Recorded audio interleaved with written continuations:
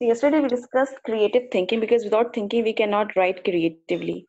Now for creative thinking, today's lecture is about how to use some sort of how to use our creative thinking and what are the tools which we might be able to use in order to think creatively. Okay. So in next slides there are some tools and techniques which are described, and by following those tools we can enhance or unleash our creative thinking. Basically there are six factors, or you can say tools or techniques by which we can use our brain in order to program our brain just to learn some sort of technical or creative thinking. The first one is six hats techniques. So six hat techniques was basically introduced by Dr. Edward de Bono. Anyone of you who has ever heard about him? No one? By the way, he was invited by your ex prime minister. Do you know who was the prime minister? Sorry, ma'am. This person, Edward de Bono, is a great speaker, a motivational speaker, you can call him. And he basically was invited by one of your president in order to learn some sort of creativity. Do you know who the president was? No? Okay, by the way, he was Asif Ali Zardari, और इनसे इतनी creativity सीखी कि अभी तक वो माशाल्लाह बहुत क्रिएटिव इंसान है. So basically, six hat techniques is all about the thinking patterns. Rather, you may say thinking attitudes towards uh, issue or some. So basically, we were talking about six hat technique. Six hat technique is all about six thinking patterns, six attitudes towards problems. By adopting these attitudes or by training our brain in such a way, we can cope up with the issue or the situation. The first of all, we have the first hat is white hat technique. So basically, this is a thinking hat which actually focuses on the available data. Whatever data is available to you, that only focuses on the limited sources, you can say, and within the limited sources, how we can mold our thinking pattern and how we could become more problem solving. Rather, it analyze the past trends and see what you can learn from it. Depending upon the prior experience, taking the steps towards your future is all about white hat technique, that learning from your experience. Second is red hat technique, and red hat technique is wearing the red hat like you are looking towards the problem by using your intuition. Now, what is intuition? Anybody of you know who could tell me? Is there someone who know what intuition is?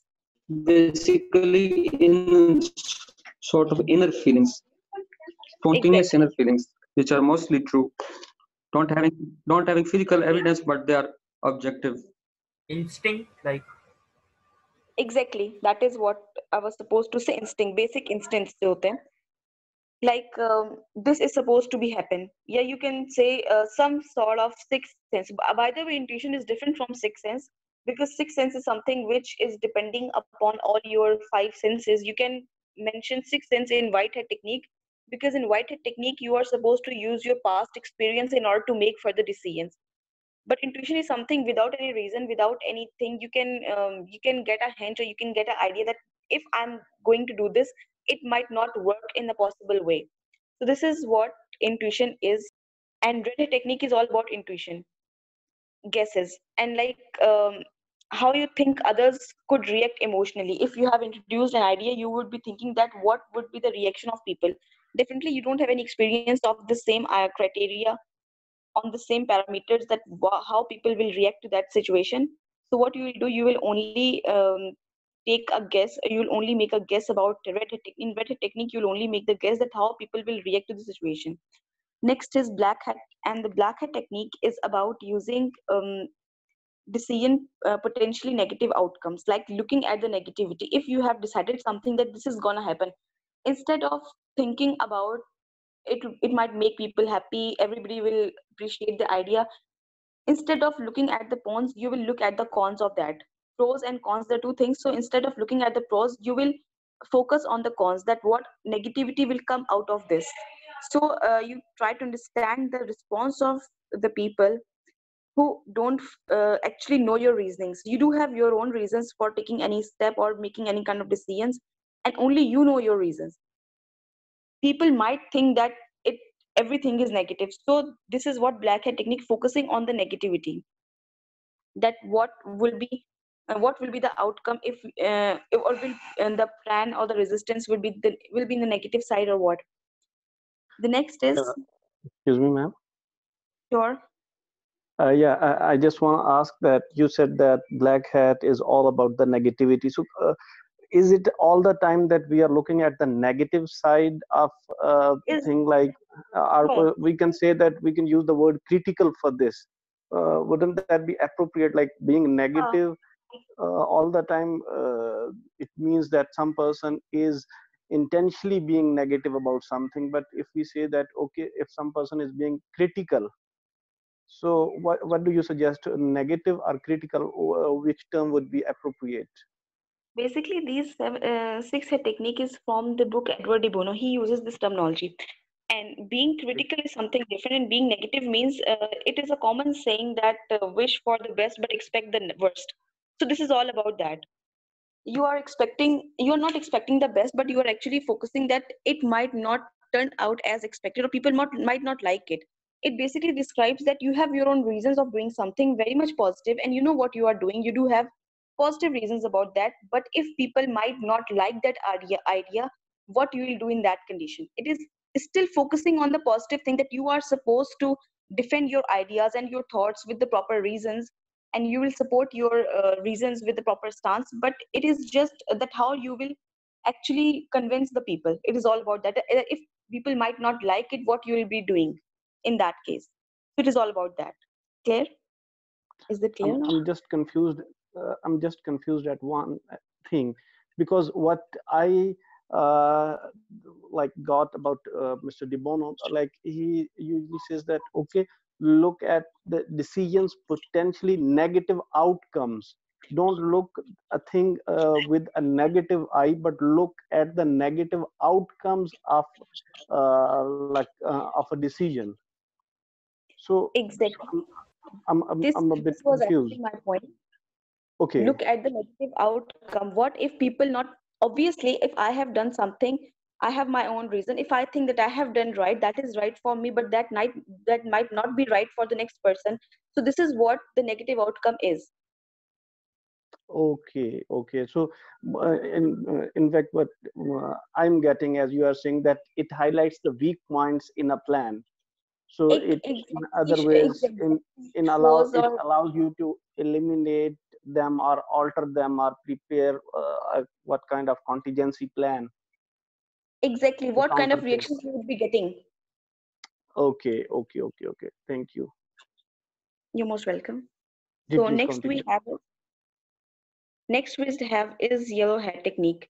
It is basically the optimistic viewpoint that helps you to see all the benefits of the decision and value it. If you have taken any decision and you are very much optimistic about it, then you will only see the benefits out of that decisions. It actually somehow positively reinforce people to keep going instead of stopping again and again and rethink over the same issue. It actually pushes you, or rather motivates you to keep going. Whatever you are doing, try to remain positive and try to expect the positive outcome out of that. So it is all about the positivity everywhere. Like if you have taken a decision and you are over that decision, and you will never think at any point in time that it might turn out to be negative or something, because you are optimistic and you are focusing on the positive outcomes. The way previously we have discussed the negative outcomes, here we are supposed to focus our own selves, rather conscious and subconscious brain, both on the positive outcome, like being wholly and solely optimistic. Next technique is a green hat technique, and this technique basically represents the creativity. Like you may explore a range of creative tools which actually are helpful for your own self. If you think that if you are lacking somewhere, you may put any other technique, or you may indulge any other technique into the previous one. You have a free head of going anywhere where you want to. So this is all about green head technique, and the next is blue head technique. This represents the process control. For example, when you are facing some sort of difficulties, or some sort of dry patch or rough patch in your way, because your ideas are drained, or you may not directly active into this technique. So this is all about focusing on the self control, rather putting yourself in such a position that if it is not working today, then I might not try today. I might try tomorrow or some other day for the same thing.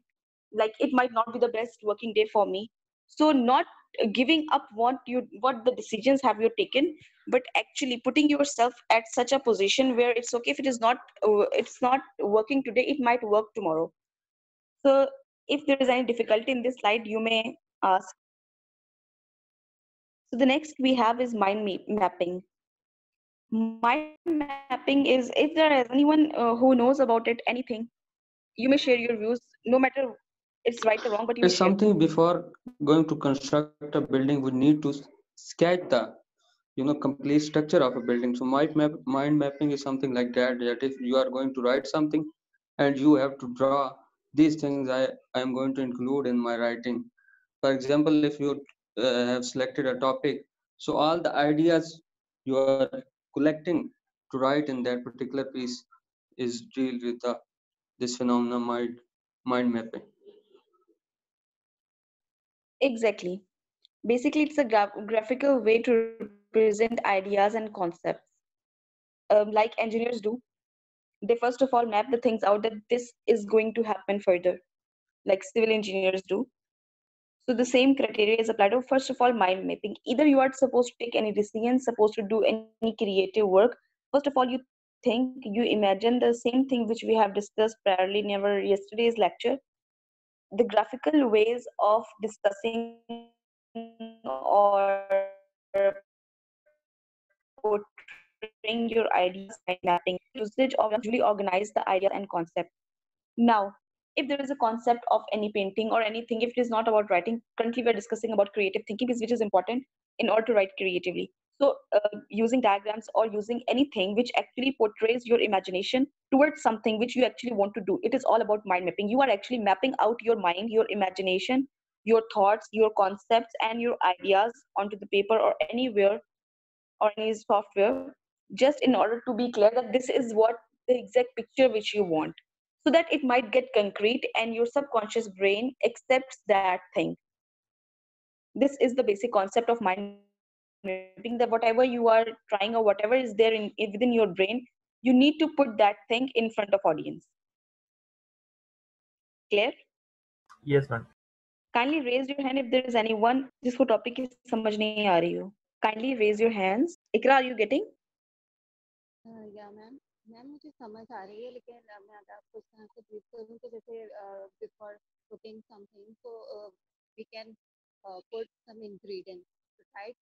Such as अगर हम mind mapping दें या किसी ऐसे को लिखने के लिए शुरू करें, तो जितने भी हमारे माइंड में जो भी चीज़ें हैं उस ऐसे या उस पैराग्राफ से रिलेटेड, तो हम उसको पुट टुगेदर करते हैं सबसे पहले, तो उसके बाद उसकी आउटलाइन बनाते हैं, पैराग्राफ, फिर पैराग्राफ 1 2 3 जो उसकी बॉडी होती है, पहले इंट्रोडक्शन, फिर बॉडी, फिर कंक्लूजन। तो इस हिसाब में हम उसके इंग्रेडिएंट्स जमा करते हैं, उसे माइंड मैपिंग कहते हैं मेरे ख्याल से। बिल्कुल आप सही कह रही हैं. Just giving a ventilation to your thoughts is mind mapping. Either you are writing, जिस तरह आप लोग बचपन में पैराग्राफ्स या एसेज लिखते थे, सबसे पहले उसके पॉइंट्स बनाते थे.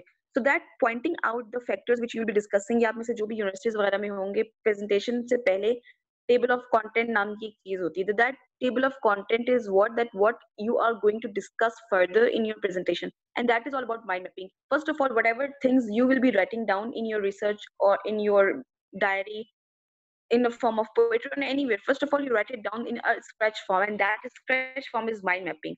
That tells you that I need to stick to these things or these points only. That is mind mapping basically. Is that clear?